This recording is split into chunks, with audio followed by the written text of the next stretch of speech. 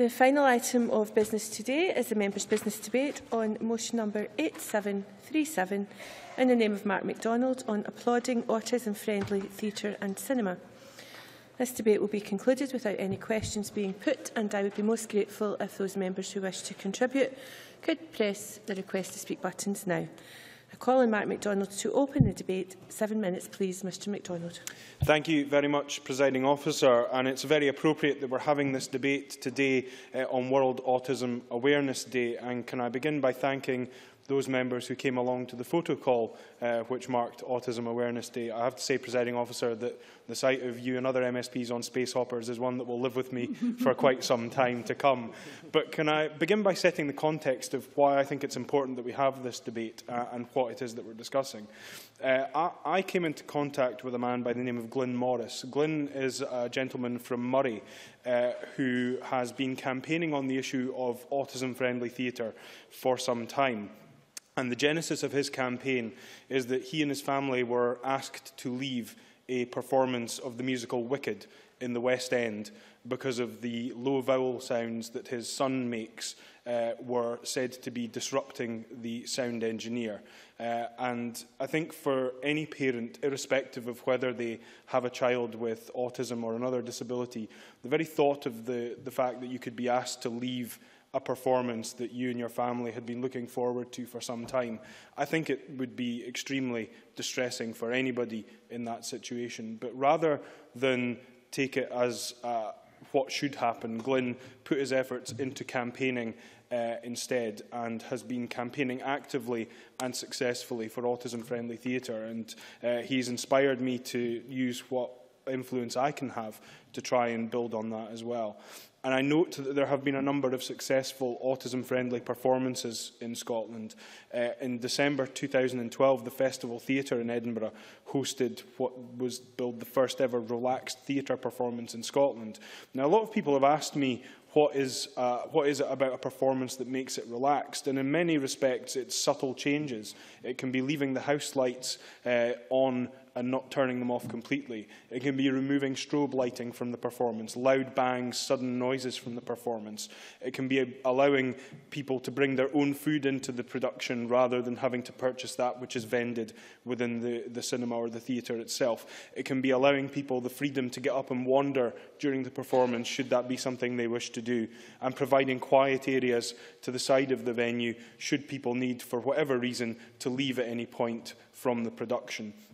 These are not significant changes that need to be made, but they're important changes which allow theatre and cinema to be more accessible to individuals on the autistic spectrum. But not just individuals on the autistic spectrum, because I've been contacted by parents of children and adults with a range of disabilities and sensory impairments who have said that relaxed performances don't just open up to people with autism, they also open up to people with other disabilities, including people who may simply remain away from the theatre because they consider that it is not a welcoming place in performances which have not had these changes made.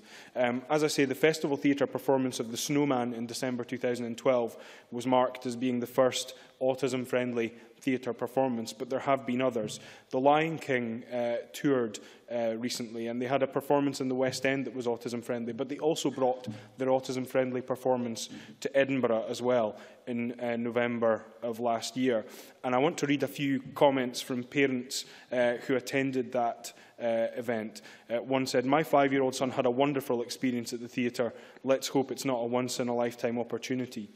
Another parent said, "My daughter had the most wonderful time at the theatre and was able to access the show, which would never have been possible without this event." And another said, "My son Joshua loves The Lion King, and I had longed to take him, but never dared taking him due to how he would react to a normal performance and how people in the audience may react to him. It was a fantastic performance, and the actors gave their all." Seeing them, that's the audience, so relaxed and knowing they enjoy the show without fear of being judged by less understanding members of the public, you made a lot of people happy today, and I know you've made happy memories for lots of families, including my son and I. Let's hope other productions follow suit and do the same. And in terms of cinema as well, we've seen Cineworld, Vue and Odeon cinemas offering autism-friendly screenings in partnership with Dimension, a not-for-profit organisation that supports people who experience autism and people with learning difficulties. And during autism-friendly screenings, low lights are left on in the auditorium and the volume of the soundtrack is reduced. It's fine for customers to move around and to make noise during the film. And Vue Cinemas have set a date and time when autism-friendly screenings are available, and I know in Aberdeen that the Cineworld also offer them on specific dates as well. And in my own town of Aberdeen, I've also taken the step of writing to the new owners and operators of the Belmont Cinema, the independent cinema within Aberdeen, to ask if they will also consider joining the other cinema operators in providing an autism-friendly screening at their cinema as well. And as I said, I wanted to use what opportunity I could as an MSP to try and influence what was happening. And so I wrote to Aberdeen Performing Arts and asked whether they would consider putting on an autism-friendly performance of their pantomime. I had seen Aberdeen, the Aberdeen Arts Centre had put on a relaxed showing of their pantomime, and I felt that Aberdeen Performing Arts should also put on one as well. And I gained support from the theatre and from the theatre production company and from the cast as well, with Elaine C Smith herself highlighting the fact that she had a nephew with autism and had remembered him coming to see her in Panto and being unable to watch it from within the theatre because he had been terrified by some of the noise and the lights. And again, I want to read a testimony from one of the parents who attended that event, who got in touch with me afterwards, who said, "Just wanted to pass on huge thanks for arranging the relaxed performance of Cinderella at Christmas. We took our son to the theatre, hoping that this might be something he could enjoy, and it was such a success. He had never been beyond the door of the theatre or cinema before, but because we were able to lead up gradually to the event, it worked. It was also his 21st birthday, so very emotional for us too." And I think that that was a fantastic thing to read, but it was also a very upsetting thing to read as well, because there was a 21-year-old man who had never been able to access the cinema or the theatre before because he had found himself excluded. And I want to finish, Presiding Officer, by mentioning the Lion King again, because when the Lion King performance took place, one of the cast members made a very good speech at the beginning of the performance and said, "Much too often, autism has to adapt to society, and it's about time a little bit of society adapted itself to autism." And that brought the house down when that was said, because for people in the audience, that was what this is about.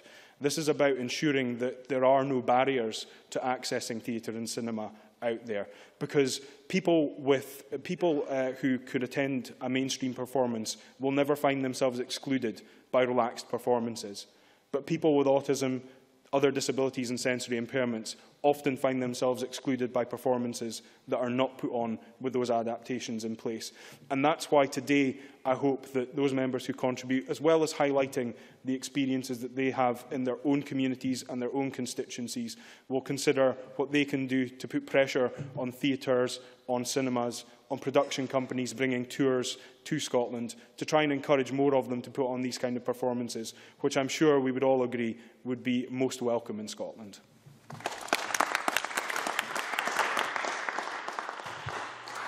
Many thanks. We turn to the open debate speeches of around 4 minutes, please. And I call Claire Adamson, first of all, who has indicated that she has to leave the chamber for parliamentary business. And Claire Adamson will be followed by Malcolm Chisholm. Thank you very much, Presiding Officer. My apologies to the whole chamber for having to leave after my speech this evening. Can I congratulate Mark McDonald on securing the debate and commend the tremendous amount of work he has done in raising awareness and expanding opportunities for autism-friendly theatre and cinema productions. And although I do support this work, he didn't quite persuade me onto a space opera this week for International Autism Awareness Day. However, I do congratulate all my colleagues who are willing to take part, and I might just have a quiet bounce on the trampoline at home.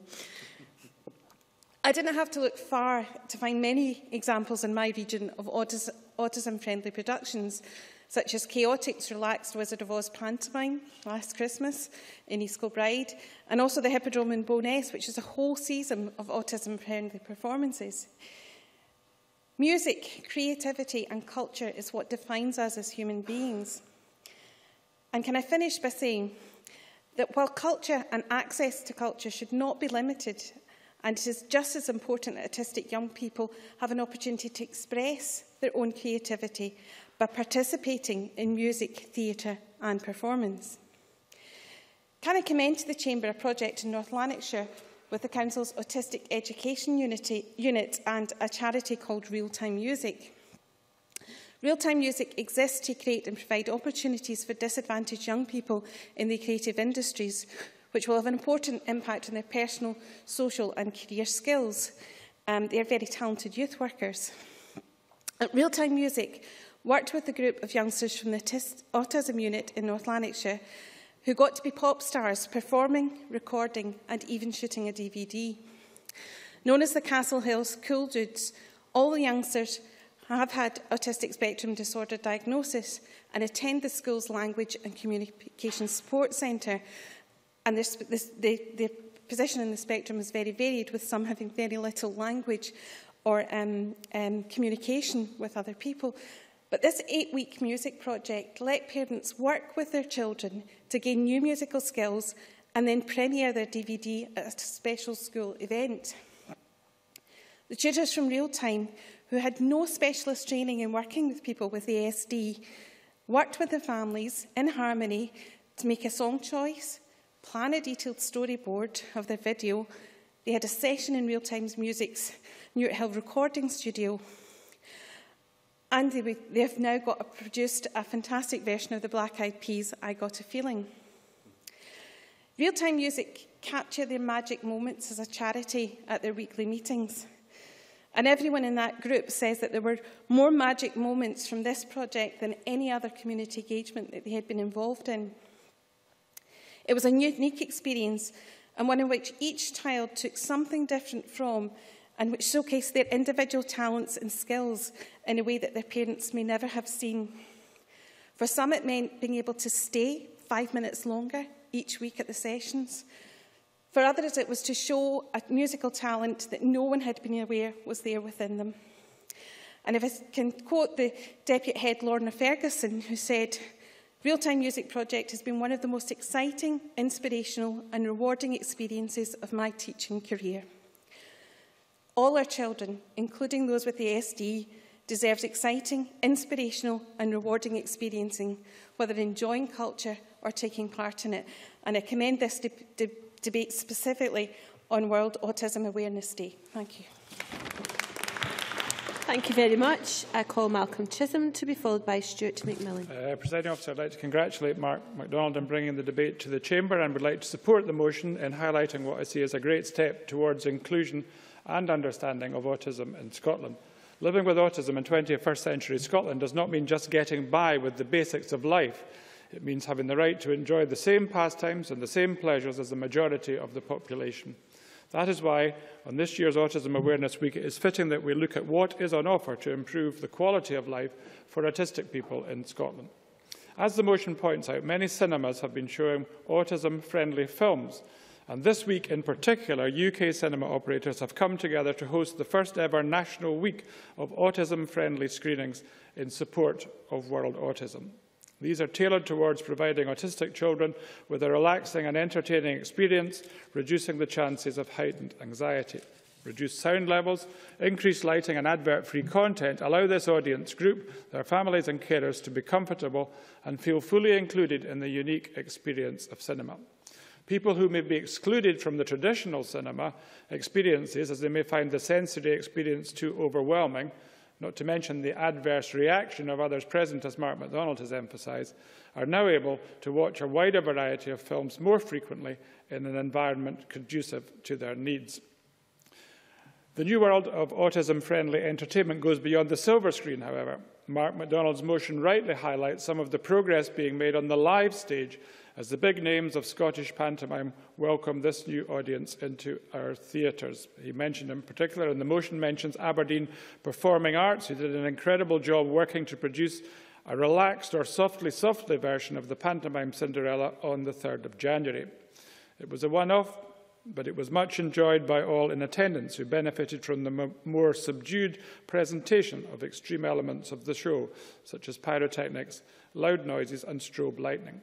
Mark McDonald emphasised and indeed quoted several of the parents whose children benefited from that, and other shows, for example, in Edinburgh, The Lion King and The Snowman. The drive towards helping autistic people engage in mainstream pleasure pursuits is not only confined to cinema and theatre. Scottish Autism, a charitable group working with high-functioning autistic adults, has been exploring new ways of helping individuals to develop relationship and connections with others through healthy socialisation in everyday environments. Groups of attendees decide on their preferred field trips, so the experience is tailored to their preferences. Through creating safe social spaces, we are able to give individuals the chance to form a better understanding of how to interact in everyday situations and do it in a way that ensures they also feel that they are accepted and included. This is why the Cinema and Theatre initiative is such a laudable step forward. In closing today, I would like to highlight why the 2nd of April World Autism Awareness Day is so incredibly important. It is important because it draws global attention to the need to place human rights at the heart of all our policy and to uphold the human rights of children and adults on the autistic spectrum. They have a right not only to the basics of life, such as clothing, a stable living environment, education and good health, they also have a right to live well. That means having access, wherever possible, to the same privileges as others and to be met with understanding rather than ignorance. I will end with the words of Ban Ki-moon, Secretary-General of the UN. He says, "World Autism Awareness Day is about more than generating understanding. It is a call to action. I urge all concerned to take part in fostering progress by supporting education programmes, employment opportunities and other measures that help realise our shared vision of a more inclusive world." Once again, I congratulate Mark McDonald on bringing forward the motion. Many thanks. And I now call Stuart McMillan to be followed by Nanette Milne. Thank you very much, Presiding Officer. I too want to congratulate Mark McDonald for securing this members' debate, and also to commend him for highlighting this positive move by cinemas and theatres across Scotland. This is an excellent opportunity to not only highlight the issue of autism, but certainly to applaud the organisations who have opened their doors and provided facilities for children and adults with autism. As we know, that autism can be a complex developmental matter that typically appears during the first 3 years of life and affects a person's ability to communicate and interact with others. It is defined by a certain set of behaviours and is a spectrum disorder that affects individuals differently and to varying degrees. And it's estimated that around 1% of the UK population has autism. And that's 1 in every 100 people in the population. Each person with autism has different needs and barriers to overcome. I have been fortunate to meet representatives from an organisation called Reach for Autism, based in Inverclyde. I met them on a number of occasions, and they carry out some excellent work breaking down the barriers surrounding autism. And it's an excellent support group formed by parents who actually wanted to do some more for their children to ensure that despite autism, they could still meet their full potential. And they provide a very welcome service offering much needed support, services and opportunities for children, adults and families living with autism. But the underlying theme of Reach for Autism is one of connection and community. For them, it's about filling in the gaps in the service provision at the moment. They like to keep things simple, and they have developed a creative and a hands-on approach called the Reach Way, a method whereby their 5 main areas of focus are relationships, education, action, community and health. And as the word reach itself implies, to hold out a hand to someone to communicate with, to succeed in having an effect on someone. And this is what they do, it's what they're there to do, and what they manage to do, and they've done it very successfully. And they reach out to help families with autism. And I commend them for the work of this organisation, but it's there when families need them most, and it provides an excellent service to the people of Inverclyde. And one of the positive achievements of Reach was their work with the Waterfront Cinema in Greenock. This collaboration with the cinema ensured that autism-friendly screenings took place. This allowed children with autism to experience the pleasure and the excitement of attending the cinema, something that Mark McDonald was talking about earlier, something that's all too often denied to them. And I visited the Waterfront Cinema last year as part of my summer tour around the west of Scotland, and certainly I was impressed by their commitment to their customers. And I certainly would like to thank and will congratulate everyone at the Waterfront Cinema for making the autism screenings happen, but also for the other social inclusion initiatives, such as screenings for the local day centres in Inverclyde as well. And this is not something that they do for profit. They're not usually commercially successful. However, the owners of the company and the management team firmly believe that they need to be more than just a commercial cinema, and that they have a duty to ensure that everyone who wishes to go along to the cinema gets that opportunity. And that is a great commitment to actually have for the area, and certainly for the whole of Inverclyde, including families with autism. Now, Presiding Officer, this work between a commercial cinema and the support for children and adults with autism, along with the help of Reach for Autism, highlights actually what can be done in communities all across Scotland to provide additional autism screenings. And certainly I commend them, and also certainly once again commend Mark McDonald for bringing this important issue forward to the Parliament once again, and certainly on such a day like today, World Autism Awareness Day. Thank you. Thank you very much. And I now call Nanette Millen to be followed by Patricia Ferguson. Thank you, Deputy Presiding Officer. And can I add my congratulations to Mark McDonald for bringing this subject to the Chamber this evening, and for his very interesting and heartfelt contribution. And I congratulate him on his successful efforts to promote relaxed theatre and cinema in Aberdeen. As today marks the 7th Annual World Autism Awareness Day, I'd like to touch on some of the facts associated with the condition, and how a greater understanding is a huge advantage to helping people with autism to lead a normal life. Autism affects millions of people around the world, including more than 700,000 in the UK alone. How a person with autism communicates and socially interacts is often difficult to diagnose, as it has no physical signs. That's why early intervention is essential. Mark McDonald's motion makes reference to theatre productions of Cinderella and Lion King, and it's also interesting to note that at least 6 cinemas across Scotland now offer autism-friendly screenings on a regular basis. The necessary adjustments to things such as not making a screening too dark, reduced sound and loud movie volume, all help in allowing an individual with autism to actually enjoy a performance. The developments of such initiatives are relatively recent and have their origins in the United States through the Theatre Development Fund, which created a programme which would make theatres and cinemas more accessible to children and adults on the autistic spectrum. But these improvements in sensory-friendly establishments only occurred within the last 5 years or so we have some catching up to do. As we'll all be aware, one of the characteristics of someone with autism is to be lively and often noisy.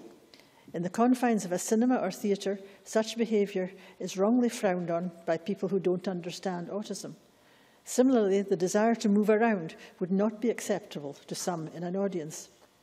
The great advantage of special screenings or performances is that people with autism, especially children, don't feel restrained. Also, adjustments to lighting and sound means that the potential fear and trauma of an autistic person in a cinema or theatre is removed. I'd like to end my brief contribution by mentioning one case which highlights the need for people with autism to be given greater access to the arts. I read about a 10-year-old boy with Asperger's syndrome who likes to talk to the characters on the screen. On one occasion, Daniel was watching Indiana Jones and the Crystal Skull when he became convinced that a spider had crawled across the screen. He therefore wanted to share this with all around him, asking them if they too had seen the spider. The inevitable hissing and complaining which followed was very hurtful to Daniel's mum, and indeed it made her feel very angry, quite rightly too. That's why the sort of initiatives that are being discussed this evening are to be welcomed, and I pay tribute to cinema chains such as Vue and Cineworld for putting individuals ahead of profit. It is the right approach, certainly. Mark McDonald. I wonder if also, given that Aberdeen Performing Arts have announced that there will be a relaxed performance of Horrible Histories next month, and that follows on from the relaxed performance of Cinderella at the Panto, this demonstrates there's nothing to fear from holding these performances because they can be repeated in future because they prove to be successful. Nanette Milne. That sounds very interesting. I might even attend it myself to see what it's like. I certainly would like to see this system extended, because everyone enjoys cinema and theatre, and I think it's time that everyone was treated fairly and equally. So once again, my thanks to Mark McDonald for securing the debate. Thank you. Many thanks. And before I call the Minister, Patricia Ferguson. Presiding Officer, Can I, in opening, apologise for moving and confusing everyone, but the lectern unfortunately wasn't working. So we have these little technical difficulties. But the motion calls for us to applaud autism-friendly theatre and cinema, which of course we do. But I would also want to applaud Mark McDonald for bringing the motion to Parliament tonight and for securing debating time on this extremely interesting and very important issue. I'm sure colleagues won't be surprised to hear that I truly believe in the transformational nature and power of the arts. And I very much welcome the work that is done to allow young people to be involved. And in the past, I've spoken on a number of occasions about the importance of the arts to people suffering from mental health, from dementia, and from physical ill health too. But it's very interesting to be able to focus on a particular group of people for whom a range of small but perhaps significant adjustments can help to make their experience so much better.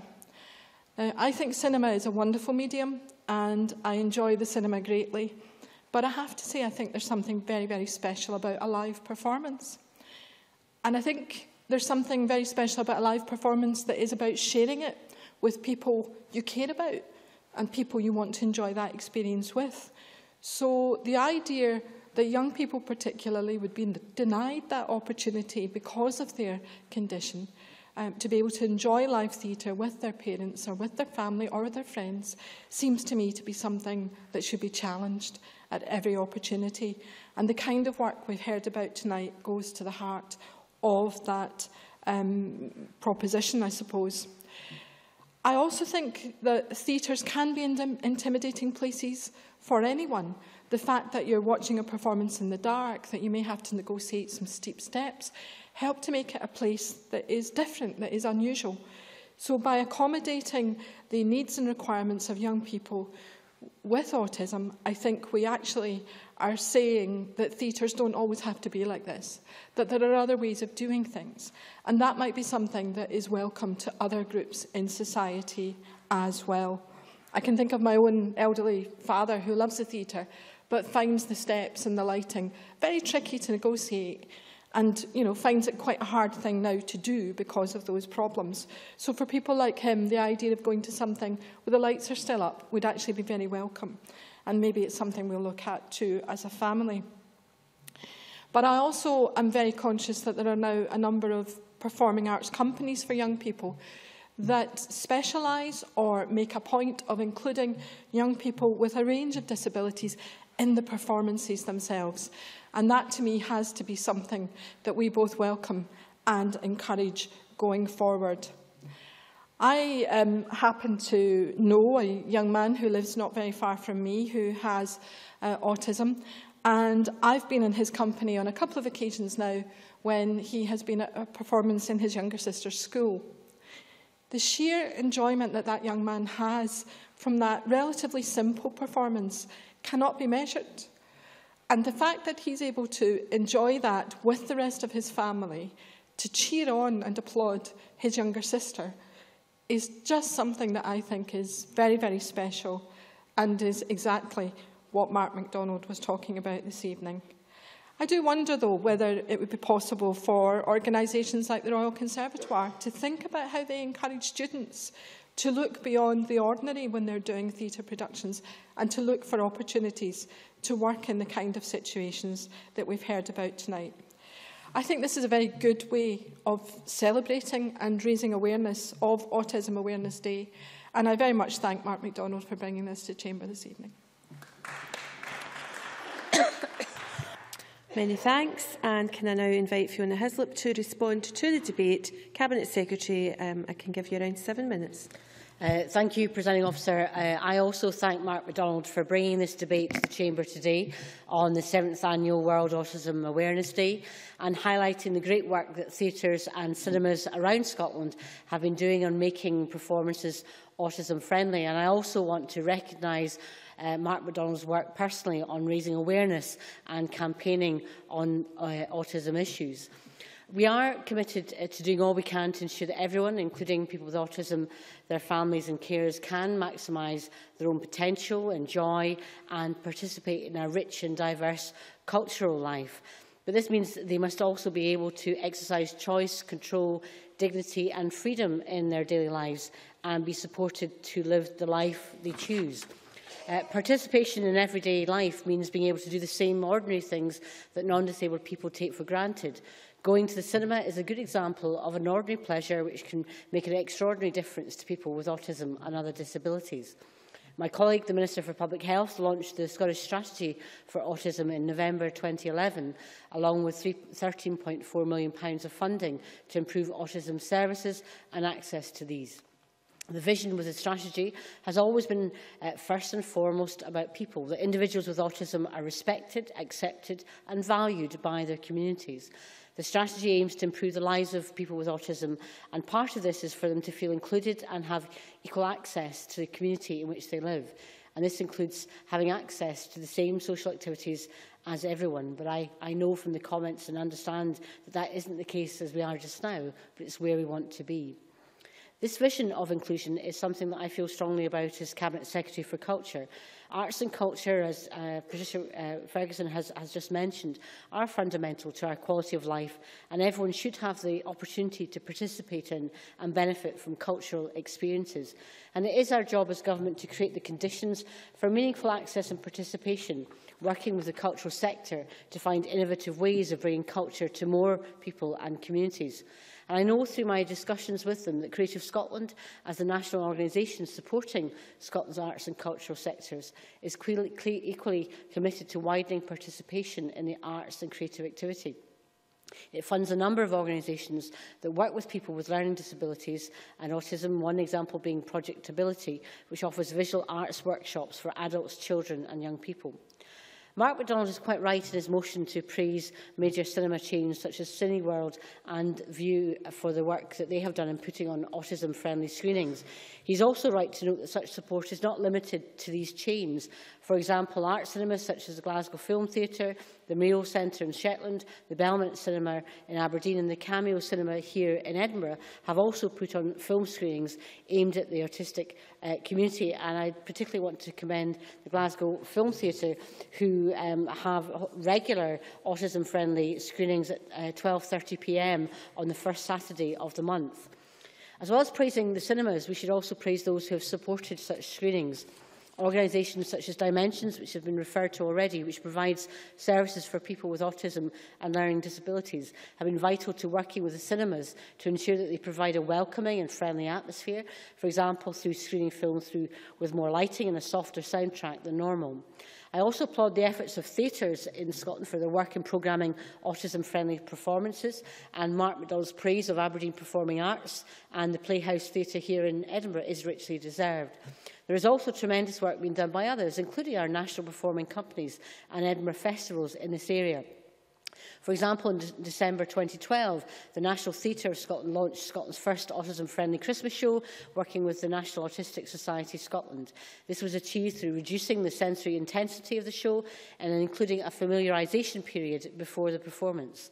The National Theatre of Scotland continue to build on their expertise and collaborate with others through regularly including in their programming relaxed autism-friendly performances in venues across Scotland. And additionally, this year's Imaginate Children's Festival in May this year has included relaxed performances in its programme to ensure an environment where every member of the audience can be comfortable to enjoy the experience in their own way.